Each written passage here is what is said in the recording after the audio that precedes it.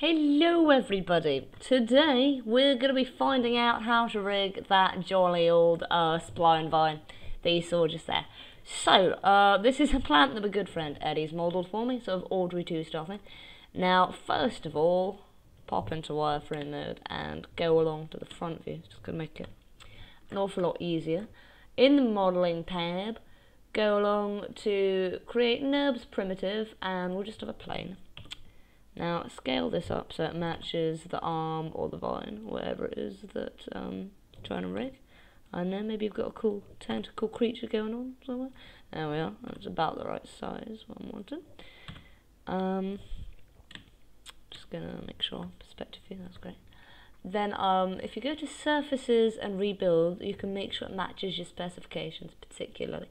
Now number of spans on the U, that's the number going across horizontally, and I'd like 21 because that should give us the right number for a good deformation. And also, yes, it's an odd number, so you can have a controller at the start, end and middle potentially, which gives you a good level of control. So in the FX tab, N here, going to create here. Remember, the U count is 21 because that's just the number of divisions that we've got. We want it set to NURBS curves. So on each one of those, we're going to have a follicle, and the follicle is going to drive the deformation that we want. So just create hairs, there we are. Looks like a lot, but we're going to delete the nucleus, and we'll delete the output curves, so suddenly they get trimmed down to those little stumps. Also, we don't care about the curved loops, we've deleted those, and these are just going to bloody well get in the way if we don't get rid of them. So I'll delete all you guys now. I just want the follicles. Because what makes this such a lovely rigging technique is that once you skin the joints to it, the follicles, they bend with physics, and then your joints will bend with physics too, and it's great. It really is. So you got those. I'll line that up with my tentacle there, sorry. Go to rigging next, if you may. Create a joint. Just be in front view, I don't know why. Press enter, there we are. And I'm going to duplicate this until I have 21, so I'm just pressing Shift D at this point. There we are, that's grand. And I've got Comet downloaded on this computer, which is beautiful. Just helped me rename things quickly. If you don't, I'll leave a link to Comet in the description below, because it just saves you an awful lot of time. R Vine joints. There we are, I'll just rename these. I have a lot of things going on soon, we'll need to know what they are. So I select this follicle, the master, then I select the servant, this joint. In the rigging tab, I want to parent constrain these. Make sure maintain offset is clicked off in this case, because we can make sure that the joints just pop to their selected follicles. It's going to be fantastic. There we are. Master servant. Now I'm probably going to fade the video out at this point, because you don't need to see me doing all these. There are 21 of these. A lot of repetition. There we are. So I've got all the joints parent constrained. Fantastic.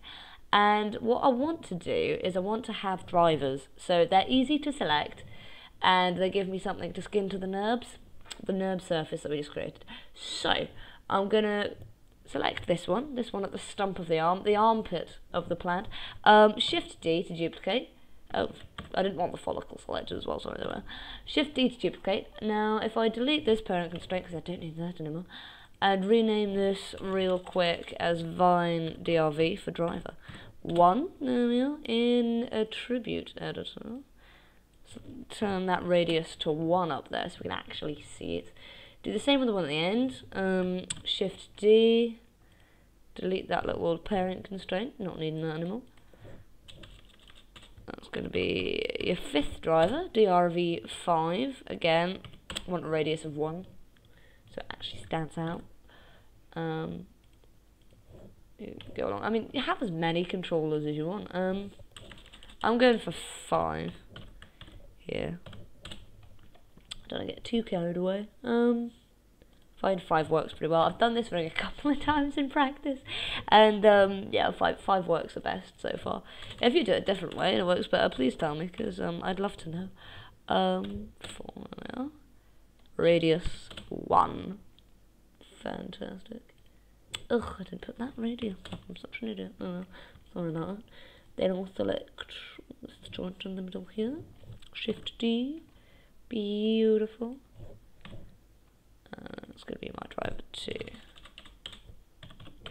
This will give me maximum control. They're in these positions. That's great. Oh, jeez. 1. That was going to be a big controller. So, now I'm going to select the master and the servant. So that's your driver joint and the joint below it, directly below it, that you want to constrain.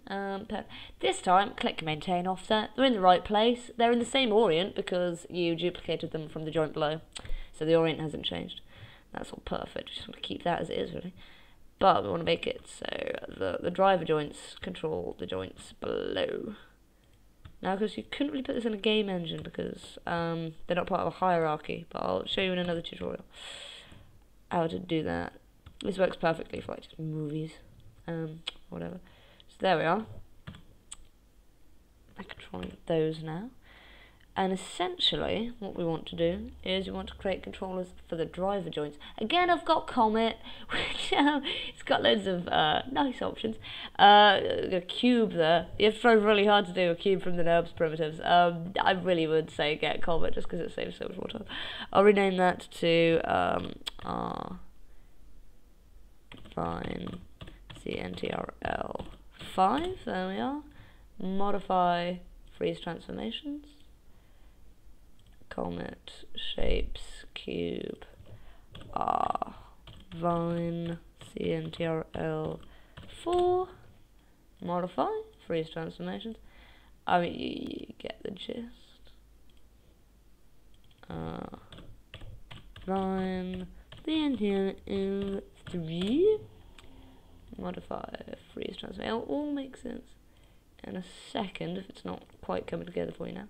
Oh jeez, I don't want a square. No, never want a square. Cube, there we are. Line CNTRL 2. Beautiful. Modify freeze transformations. Yes. And Comet shapes cube. R line CNTRL 1. Modify. So freeze transformations. Beautiful. So, what I'm going to do, and it's exactly the same thing. Master, my square, servant, my circle. Apply. Going on down. So, there we are. See my controls. Apply. And then what I'm going to do is, I'm going to parent these on down the chain so that when you move the base controller, that's going to drag your whole tentacle with it. Otherwise, it's going to make placing a little bit difficult. So just parent these up. I'm shift selecting the controllers and then pressing P, P to parent. It's lovely. We can have a look at this in the perspective view now. There we are. And if you look, I move that. Oof. All my constraints are working beautifully. Can I just turn this back to normal? Yeah, great. So, I've got me drivers. There we are. And what you want to do is you want to skin those to the NURBS plane. Bind skin options, selected joints closest distance, max influence is 2 because they only have 2 joints either side. Bind skin.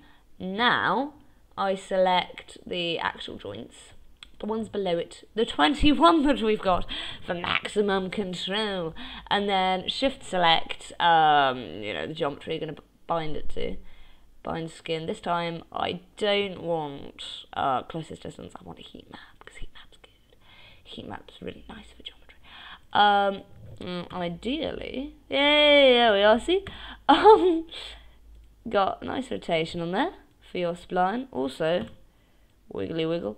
It does a lot of cool stuff. This, I think, for a cartoony rig, it's sort of the bee's knees. So far at least. I'll try and find different ways of doing this. There you are. You can reach some nice shapes with it. But because you don't have an IK handle in there, there's no IK curve to select in the node editor to give you a squash and stretch. Now I don't know how much you've been experimenting with squash and stretch at home, but most tutorials tell you to do it with an IK handle. So if you don't have that, what do? you go create measure tools distance tool. Now this bad boy is fantastic in the node editor for getting around all sorts of issues. I'm pressing V to snap, and I'll click on the joint at the start of the chain and the joint at the end of the chain, because this gives me the distance of the arm. But the distance is going to be changing when you drag the tentacle in and out. So you select the locator at the end, and then shift select the controller at the end. P to parent, that's great. So that's going to move with it, and also in case you move the rig around, you want to select the locator at the top of the arm, shift select, the controller at the start of the arm, P to parent. Now, bear with me a second, because make sure in your outliner you display shapes, because you're going to want the distance dimension shape 1. You select that. Go to Windows Node Editor, the beauty of the Node Editor. Press this little button, and you can see all the connections going in and out of it. I'm going to have a multiply and divide node, so you press Tab whilst you've clicked on the Node Editor. Mult, that should be enough to get it up. There we are. Multiply and divide. Now we're going to call that one difference, because essentially what controls squash and stretch is 1 divided by the square root of the change along the x-axis, which is when you drag it out, the stretch, and then the squash, we're going to feed 1 divided by the square root of the change into the other 2 axes, so the scale on the y and the z axis. To work this out, you just need a series of nodes connected, and they'll do the whole bit for you. So on input 1, input 1x, I'm going to have distance, and then to calculate the difference, it's a divide. So we're going to divide the input, which is the distance right now, by the distance when it's at rest, which is the same as what it is now. So I'll just type in 5.164. That's fantastic. And now remember, press copy tab, we can make sure this is working. The distance should change whenever I move this controller, because it'll move the locator with it. That's mine. There we are, see? That's changing. That's no longer 5.164. That's doing exactly what we want it to. So, carry on. Press tab. I want another multiply and divide node. You're going to want 3 of these, all in all. So this is going to be the R spine square root stretch. So R spine SQR stretch. This is going to work out the difference, square root of the difference. So the output, which is 1 right now because it's 5.164 divided by 5.164, which is 1, to the power of 0.5, which is the square root. It's quite nice to know. And then tab, this is your final multiply and divide node, I promise. And we're going to call that one spine inverse stretch divide, or spine inverse stretch div, to be like really beautiful about it. There we are, what a lovely word. You want to feed that into input 2x. Output x goes into input 2x, which looks roughly like this, and then you want to divide 1 by that. So I want to divide by 1 at the moment, which isn't particularly interesting, but it's going to give us some good results when there's actually stuff going on. But of course, you need to feed it into all your joints, so it scales along the z and the y axis of said joints. So select your main ones, not your drivers now. Just select the 21 joints you've got in the arm, the ones that are skinned to the actual geometry. Select those in the outliner with shift click, and then middle mouse button drag these into the node editor. There we are. It's all of them. It's quite a few, and I'm going to show you the first couple and then fade out because you don't want to see me do 21 of this. It's very repetitive. Output X to scale Y and scale Z. I nearly said Z, but I'm British and I can't. I'm not American, I'm sorry, I can't pretend.